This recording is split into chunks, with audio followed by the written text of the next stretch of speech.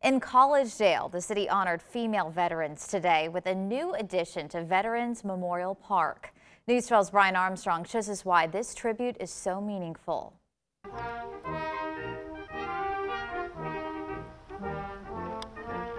The mission of the Collegedale Veterans Park is to honor all veterans who paid the ultimate sacrifice for our country. Now, a life-size bronze sculpture of a female Army nurse has been added to the park. The statue is meant to honor all women who have served, are serving, or will serve in the future. Veteran and nurse Rebecca Ford Ringwood was asked to speak at the statue's unveiling.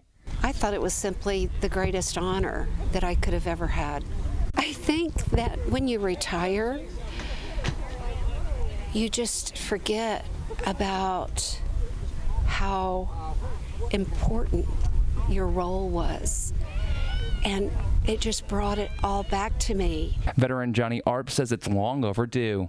Well, that should have been honored a long time ago. Just honor them in any way we can. Rebecca says the statue is an inspiration to all future women. Young girls, young women can walk by this beautiful sculpture and say, I'd like to do that too. I'd like to serve.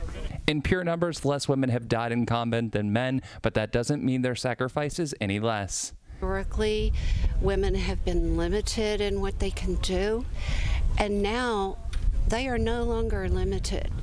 There'll be more things for women to do, and so their sacrifices will be greater. It's expected that this statue will be the last addition to the park. Brian Armstrong, News 12 Now.